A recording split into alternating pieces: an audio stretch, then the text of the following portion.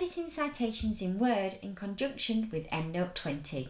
You can modify the appearance of an in-text citation, for example, to exclude the author, year, or add a page number, using the command Edit and Manage Citations in the EndNote X20 tab. Let's have a look at how to do this. To add page references to our citation, highlight the citation you want to edit. In the EndNote X20 tab, click Edit and Manage Citations.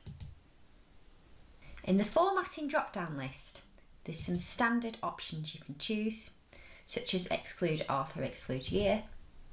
In this example, we're going to add some page numbers to the suffix field.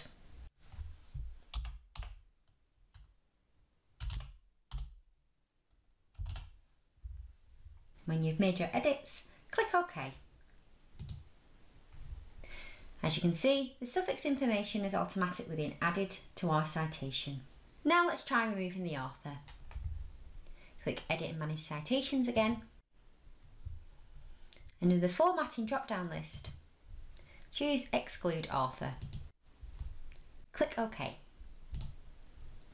As you can see, the author has now automatically been removed from our citation. Thank you. That is the end of this demonstration.